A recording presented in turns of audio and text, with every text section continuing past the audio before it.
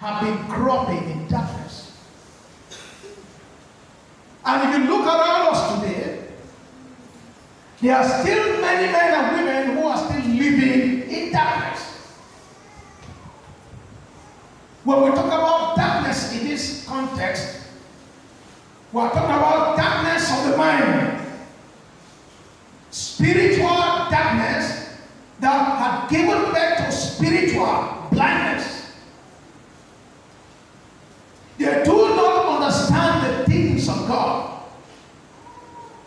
They do not know why they should worship God. They are not ready to bow unto God.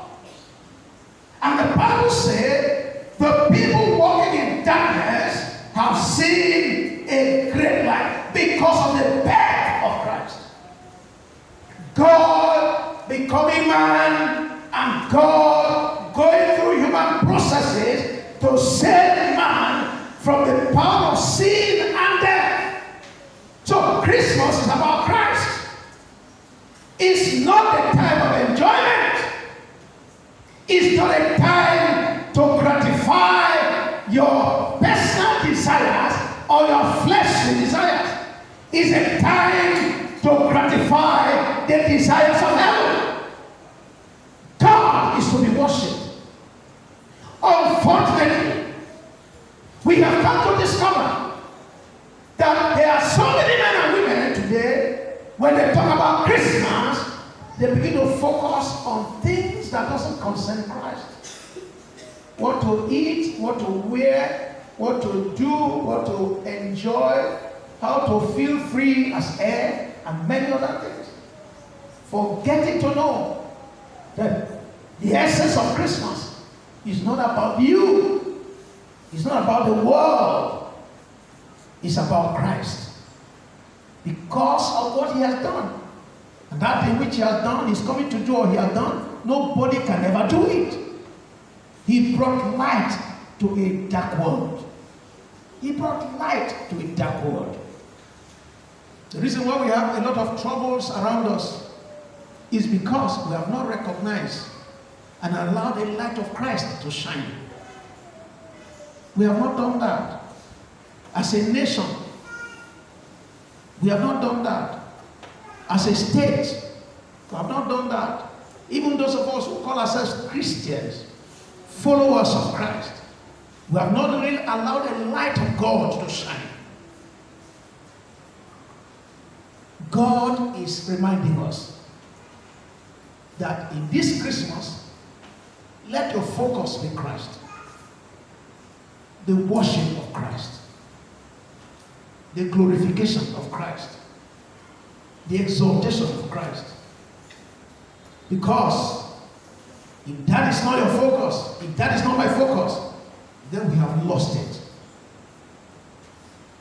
We have nothing again left.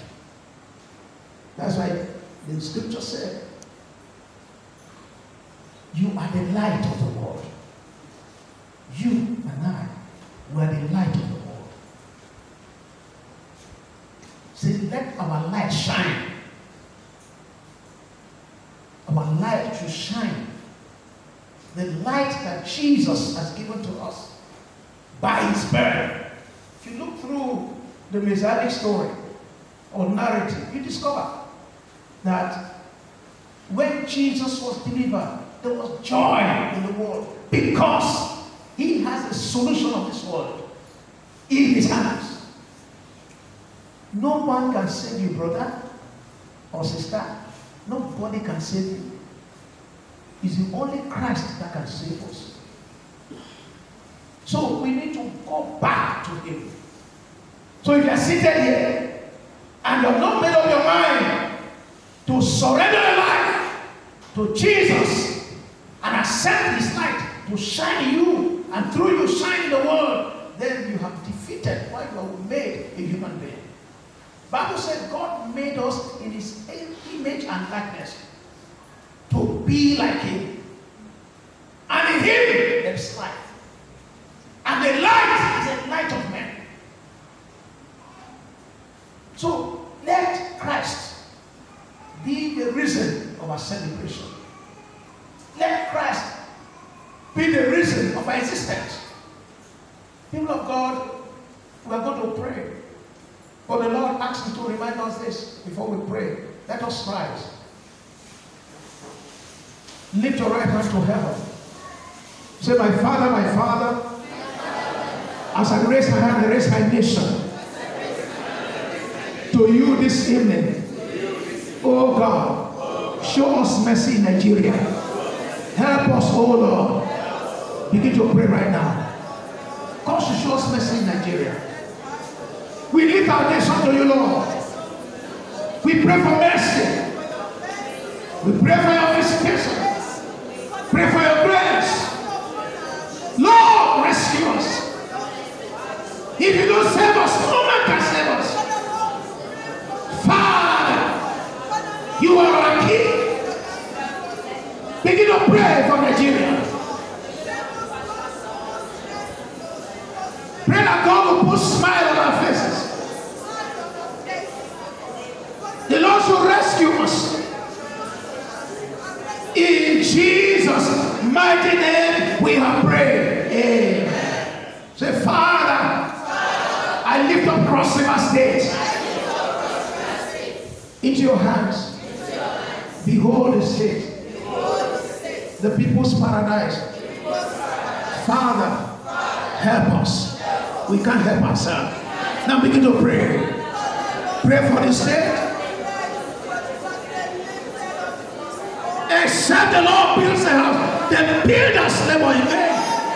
Except the Lord watches over the city, they will try to keep away in vain. Father, build the state. Build the state. Save the state. Watch over the state. Do precious things here, Lord. Thank you, Father. In Jesus' mighty name we pray. Amen. The church is marching on. Let us lift up the church.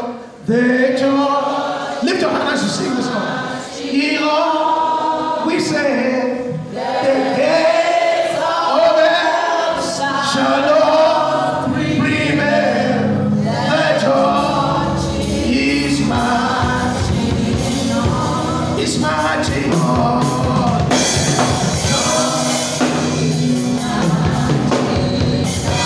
It's marching on.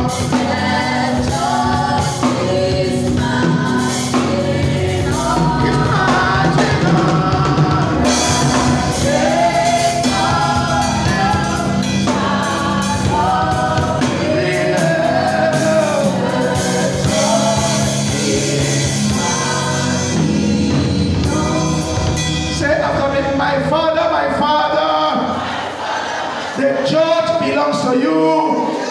You died for the church. Help us, oh God. Sanctify your church. Bless your church. Prosper your church. Enlarge your church. Begin to pray right now. Committing the church to God. Tell the Lord about the church. He laid his life for the church to save the church from every spot and wrinkle. Lord, help your church. It's your body. Is your people, the redeemed of the Lord. Father, have your way, King of glory, ancient of days, everlasting King of Father. We pray that you manifest your power in your church, enlarge your church, make the church to grow. Give us victory, give us victory, give us power, give us, oh Lord, all that we need, the capacity, Lord, we pray, endure us with power from above. In Jesus' mighty name we pray. Amen. As you lift your hands and say, Father, behold me. In this season of joy and celebration. Oh God, give me my portion. Lord, give me my portion. Lord, give me my portion. By this declaration, oh God, anything that want to bring me pain, Father, destroy it on my way, in my life, in my family. Begin to pray right now. Lord, it's a season of rejoicing, a season of celebration. Lord, I pray tonight. I need my portion. I need my visitation. I need my turnaround.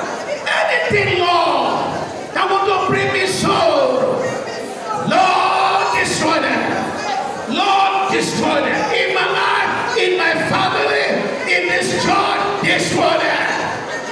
Thank you, Father. In Jesus' mighty name.